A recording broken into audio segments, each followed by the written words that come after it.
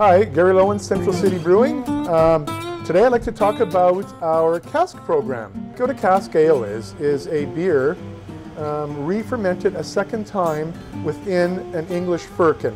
Now an English firkin is a 40-liter size keg that has a tapping bung on the side of it and a capping bung on the end of it here. So what we do as a brewer, we'll take an existing beer that we have in our brewery somewhere and we'll augment it. You know what I mean by is if it's a pale ale, we'll add some extra hop flowers to it, as well as adding some priming sugar and some brewer's yeast. The yeast we'll do is we'll take a beer that is flat or very, very lightly carbonated, and when we add the sugar and the yeast will eat the sugar and carbonate the beer on its own through its metabolism.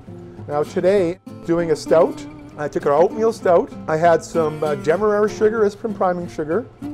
I had some vodka-soaked vanilla bean pods, and I put everything together into the English firkin, along with some brewer's yeast and some of the stout, and we filled it up.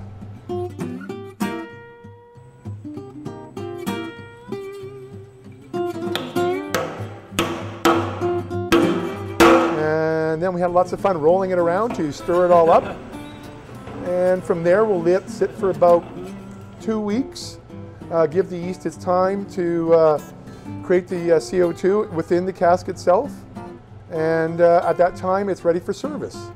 Now what I like about casks are they are real live beers, which means that the yeast is still present within the beer to some degree, so you're drinking a very live product, and usually a product that's at its prime shape for drinking. And once a cask is tapped, it has to be consumed all within the same night because it's usually fed through gravity, and then air it will get into the cask. So at Central City Brewing, we have a cask night, which is the last Saturday of every month.